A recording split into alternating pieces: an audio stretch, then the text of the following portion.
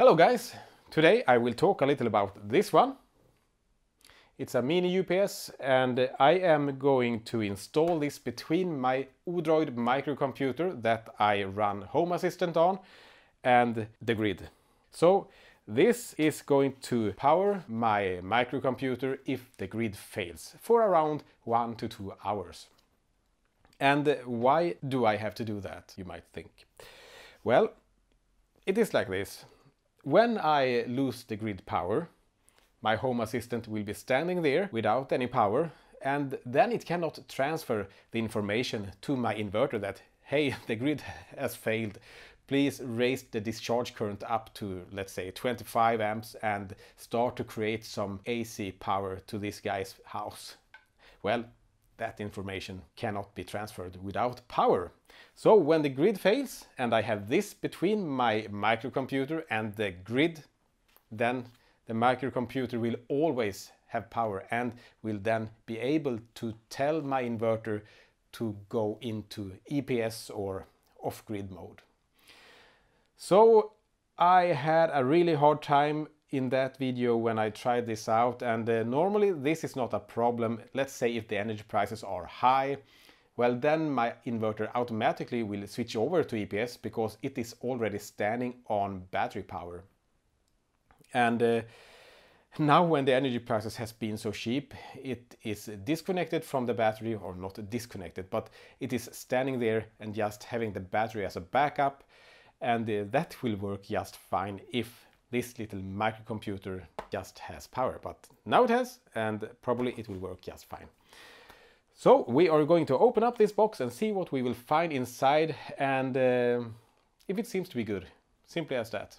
And sorry for the bad light, I am in a hotel room, so that's why we have to take it as it is, and I thought that why not just kill some time and do this little video for you guys.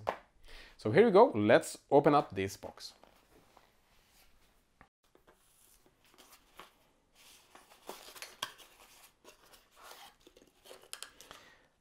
So here we have some cables,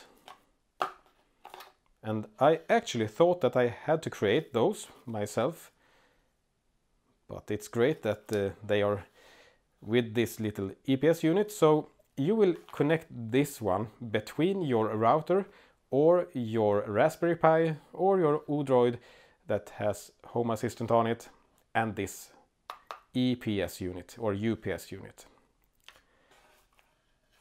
So you will have two of those. Then we will have an USB to some other kind of connector. I don't know the size or name for this one. And then we have some more adapters, and that is just great. I mean,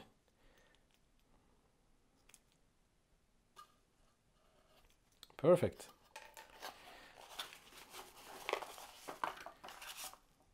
Some instructions.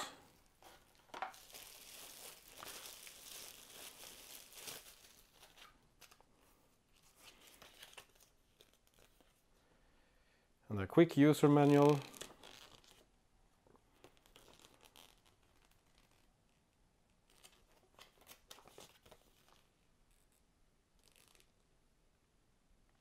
Once again, sorry for the bad light. And well, this one is rated to 32.58 watt hours.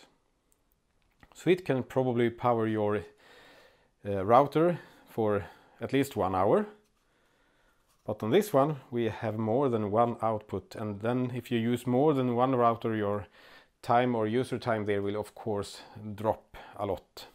So first of all we have a on button here, and then we have a USB port, and then we have two 12-volt outputs, and then we also have an input port here. So this side will be connected to the grid, and this is the EPS or UPS outputs. And then we have 2 amps on the 5-volt output, and the other two are rated to 1 amp and 2 amps. So that's great.